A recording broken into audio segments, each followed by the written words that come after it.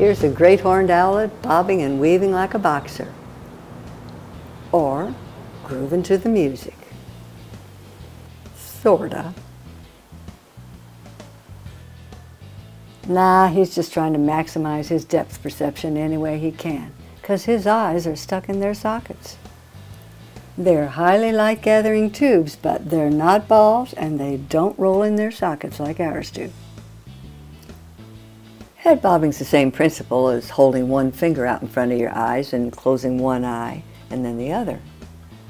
Changes your perspective on where that finger is, doesn't it?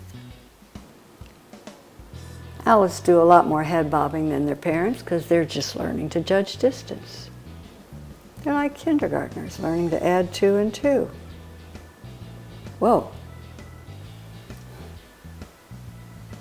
What was that?